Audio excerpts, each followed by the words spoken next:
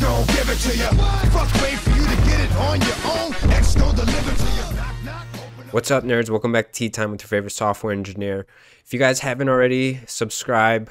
I'm also hosting a LeetCode competition, in a monthly competition in my Slack channel, so you guys can join that in the description below. It's not too late to join. $20 for whoever's the winner. And now today we are going over best time to buy and sell stock. So say you have an array for which the ith element is the price of a given stock on day I. If you're only permitted to complete at most one transaction, design an algorithm to find the maximum profit. So we can only buy one stock and sell one stock. So obviously we have to buy it first and then sell it. So here we would want to buy 1 because it's the lowest and sell it at 6. We couldn't sell it at 7 because 7 comes before 6. So the max profit would be 6 minus 1 equals 5.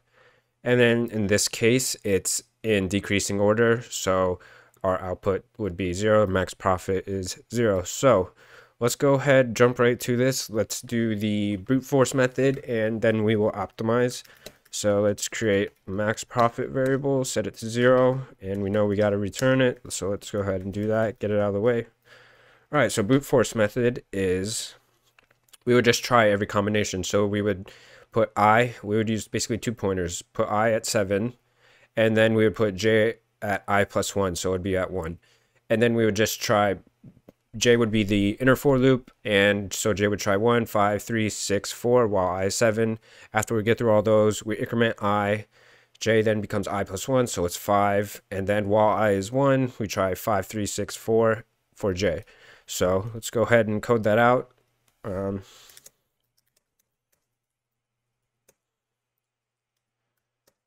So we're going to do I less than prices dot length minus 1 because J is going to be the last iteration. J is going to be prices dot length. We can't have them be the same. We need I to stop here at 6, so it's length minus 1. And then we're going to have our inner for loop for J, so our second pointer. So it's I plus 1 because we can't have them be the same. So J is actually going to be less than prices dot length. This is supposed to be J plus plus. Okay, so now we want to see if it's the max profit. So if so we do prices J, because that's when we're selling, to calculate the max profit when we bought it, which is prices of I. And I didn't complete the if statement.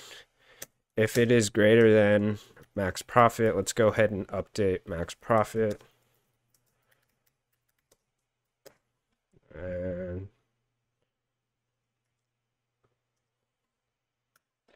all right, so that should work. Let's run the code. Sweet, it works. Let's see how it runs. So really slow, 5%. So this is O of n squared, obviously, for runtime because the 2 for loops nested inside each other. And O of 1 space complexity. We're not using any data structure. So let's go ahead, reset our code. So how can we improve this? Well, obviously we're going to want to get rid of a for loop and Blacka. Sorry guys. So I should have kept the old code up, but basically we're going to want to keep track of a min price, and so we're going to set min price.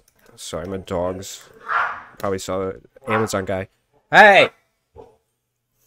So min price, we're going to want to set it to max value. The reason for this is because we want to update min price on the first iteration. So when we loop through, we're going to use one for loop. We want to update min price to 7 because that's obviously the min price so far. And then we're going to update it after we iterate to 1. 1's obviously less than min price. Sorry, guys. You can hear my dogs. It's the Amazon guy. So let's go ahead and loop through I less than prices dot length. And sorry. Okay, so if min price is greater then prices of I. Then we want to update min price. So min price, that means prices of I is less than min price. So we want to update that as the minimum price that we could possibly buy a stock at. So, and then we want to do if prices. So this is the same thing. Prices of J. No, prices of. Oh, no. So, yeah, prices of I. Sorry, my dogs are distracting me. My train of thought. Min price is greater than max profit. We're going to want to update max profit.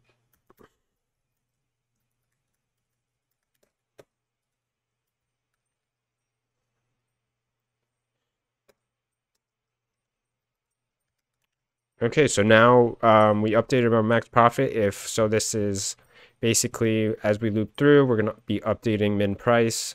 It's actually going to be set to 1, and it's never going to be set again, because if you just think about the logic, why would we buy a stock at 3 when we can buy it at 1? So that's the logic behind that. And then we're going to just see that 6 is the best point at which we can sell.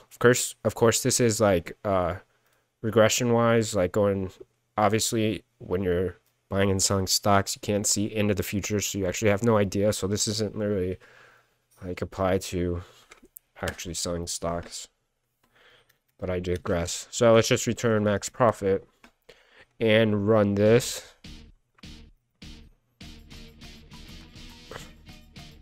Sweet, so this is so much faster.